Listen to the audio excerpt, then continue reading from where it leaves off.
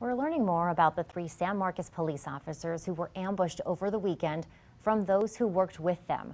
Officer Justin Putnam was killed. 2 others are still hospitalized with serious injuries.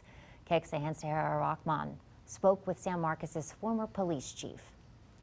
When you get to be a chief of police, you're kind of the father of the family, and these brave men and women are in your charge. Howard Williams filled that role for the San Marcos Police Department for more than a decade. Before he left the force, Williams had hired Officer Justin Putnam. We were impressed by the fact that he did seem to be a man of integrity and dedication who understood the principle of sacrificing for the community good. Williams also helped hire Justin Mueller as a dispatcher. He's kind of a card. He's got kind of a bit of a weird sense of humor about him, which I kind of like, frankly, because I have a weird sense of humor also. McAllen Police Chief Victor Rodriguez spent 3 years with Officer Franco Stewart and wasn't surprised when another department scooped him up. He was a smart, sharp, young person. Rodriguez says news of this weekend's ambush shook his team to their core, and even more so once they found out one of their own was critically wounded. We were hurt in many ways. We were hurt the fact that he lost a partner and that we lost a police officer. We were hurt in the manner that